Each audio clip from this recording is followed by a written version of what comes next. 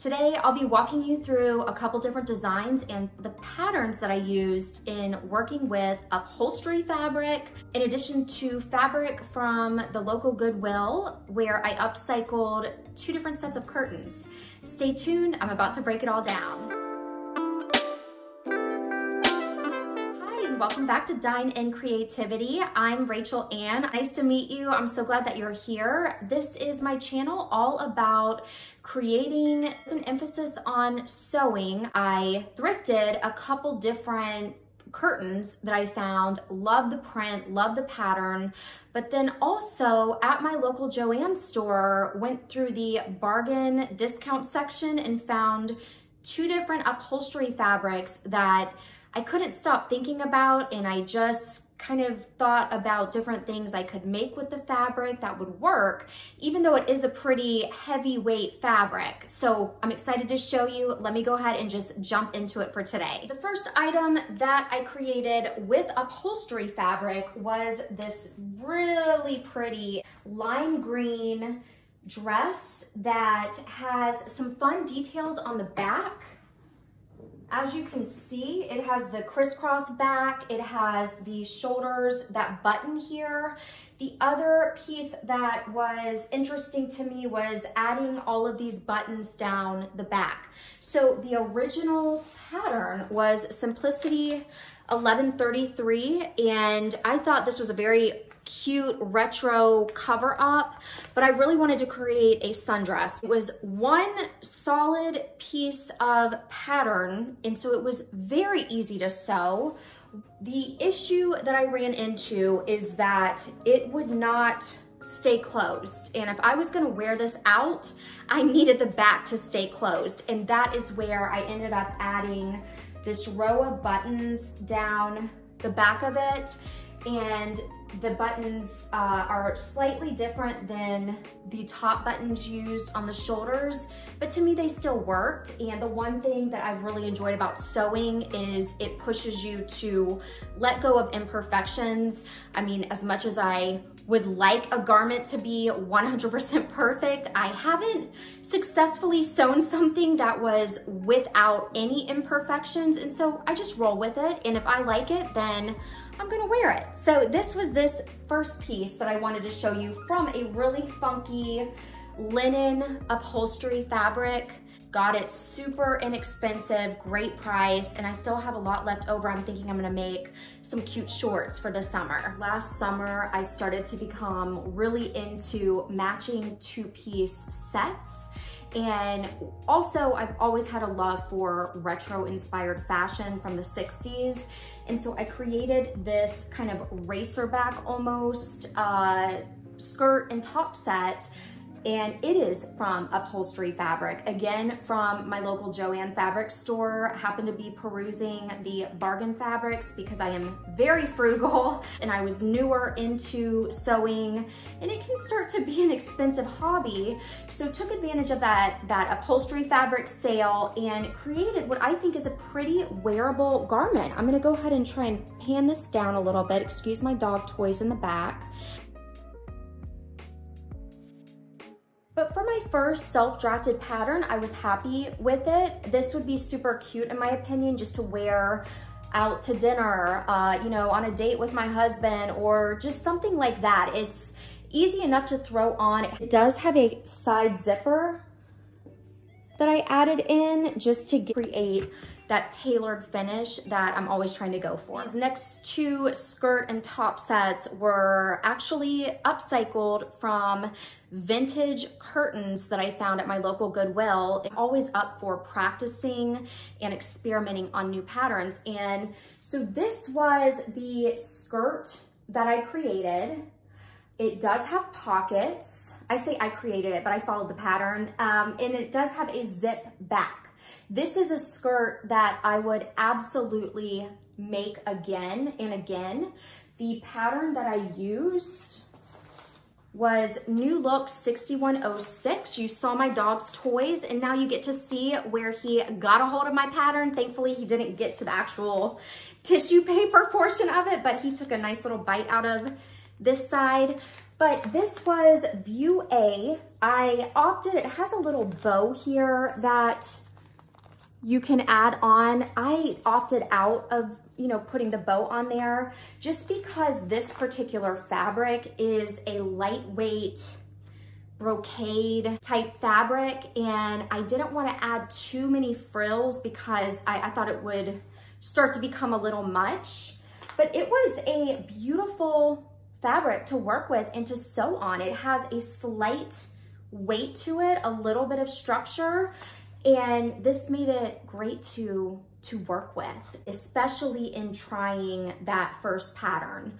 So I was very happy with it. It actually has a matching top, and for the life of me, I cannot remember what pattern I used to make this. I did go ahead and just put this cutout detail on the back. I used white bias tape. Obviously, again, this was my practice type outfit. I am most likely going to wear it though, because I really do like how it turned out. But next time I would get beige bias tape to really blend in. But I was happy with it. It has kind of the little puff sleeve shoulders and then elastic around the armband to kind of create an even puffier look to it. But this was the whole set. I almost like it more as two separate pieces. You'll see me, I did go ahead and put a white button down simple top with it just to show you the different iterations that it could be. And I do think I like the white button down with the pencil skirt the best, or else it seems to be a lot of curtain, a lot of brocade, and I don't know if that's the look I'm going for. So either way, so fun. So you never know what you can find and what's gonna speak to you at a local Goodwill. And the rule of thumb for me is to wash it on hot water and dry it on high heat, just to make sure it gets super clean. And then I throw it in the dryer to shrink it up. The issue I could see with using fabric from Goodwill or upcycling curtains or things like that is that the quality of fabric may not still be as highly intact as it once was, especially if it's a curtain. I mean, it's blocking the sun, so the sun is beating on it all day long. So in the future, I may take that into consideration when I take a trip to a thrift store and look around at the sheets and the bed settings and also the curtains that they have available. Okay, this piece, and as you'll see, it still needs some altering. Again, this is the first time I used this particular skirt pattern. It is too big on me. I need to take a lot of this bulk out, but I'll be honest, I'm happy with it. I thought the print was so fun. I love a good daisy. I love floral. And again, I just love the white, the blue, all of that good stuff. I think it's so cute. And then a button down front. And these are fully functional buttons. Those buttonholes, I'm gonna tell you what, they can give me a run for my money. But the more I do it, the more confident I feel in working with the buttonhole stitch setting on my brother's sewing machine. So this was the bottom portion. The pattern that I used to make that skirt was the New Look 6346 pattern. It is rated easy, and I would agree. The only difficult piece was making all of the buttonholes. That is something I have not yet mastered, in total transparency here, but I think with time, making more garments with buttons, it will become easier. And then I created the matching top. As you can see, same fabric. I love this top. I think with some more altering, because again, this top is also a little bit big, I am going to add some darts in the back to take it in. As you can see, it's just flat as a pancake right now. I went ahead and just did, for the most part, the bias tape around the insides of the sleeves. I love a good, clean look. I don't know if I would do this again, but again, practicing with this pattern, which is McCall's M7900. Love, love the top. in the shirts that you can create with this particular pattern.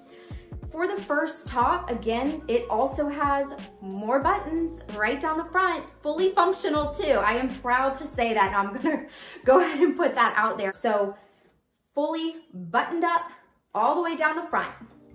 And so that was the second upcycled set of curtains. You know, it's interesting to think where upcycled fabric comes from and the life that it had before it comes to you. I don't know, maybe that is the therapist in me analyzing this too much, but I think that fabric tells a little bit of a story sometimes. Last but not least, this one makes me laugh, and I have a little bargain with myself that when I buy clothes, when I make clothes, if it makes me smile, it's a winner. It may not be something that everyone else likes, but guess what? That's the beauty of creative expression and dressing your body the way that you want to. I drafted this pattern myself and created a very structured, it's really almost a corset style top. This is upholstery fabric and it is heavyweight. Now this top, I did wash it, so it needs to be ironed before I wear it again. But as you can see, I did create these panels on the front just to add some detail to this top. If not, it really didn't have much bend to it or flexibility, and so I knew I needed to mold the fabric into the shape that I wanted it to be. And thankfully, it almost reminds me of a linen-ish blend, but I really think it's meant for outdoor throw pillows. But either way, I was really happy, you know, with the way that it came out. Around the front, I used bias tape to just seal these two pieces together to make kind of the peplum look to it. So it has the spread out peplum bottom, kind of corseted top, and then the piece that makes me laugh the most are the fringe on the shoulders. I don't know if this is fringe that's meant to go around pillows or curtains or what, but in my opinion, that again is the beauty of sewing. You get to use fabric in the way that you want it to be used, and the trim, the notions, the things that go along with it. So the back of it is a zipper. Again, this top really doesn't have any gives. So if it ever stops fitting me, it is gonna just stop fitting me because there is not hardly any stretch at all to it. Really none whatsoever. But same on the back, just maintain that bias tape all the way around to create that really clean line. Even added bias tape the inside of it to create that nice clean finish, and lace details across the top. These are all of the upcycled pieces that I have for today. The pieces made with upholstery fabric, non-traditional apparel fabric, if you will. And I'm curious to know if you've ever created garments from upholstery fabric too, or upcycled curtains, and what your experience was like with that. I am always open for tips and thoughts to hear how your sewing journey is and what you enjoy doing with the materials that you find. Thank you as always for watching, and happy creating.